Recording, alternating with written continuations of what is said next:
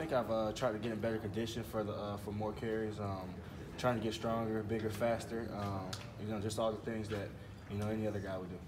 Yeah, we celebrated the game on Saturday, and then on Sunday it's a new week. So I'm looking forward to Missouri now, and looking forward how I could be better at this game than I was last game.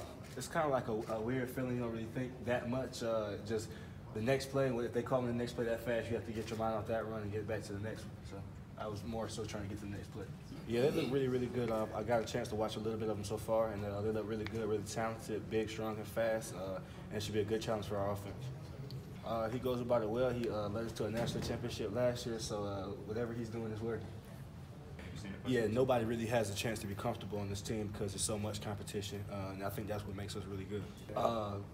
One of the managers throws me 110 balls every day after practice, so I'm big on catching it, and I knew it was one of the things I needed to work on coming into the season and being a more complete back. So I've worked on it a lot, and I'm looking forward to let it show.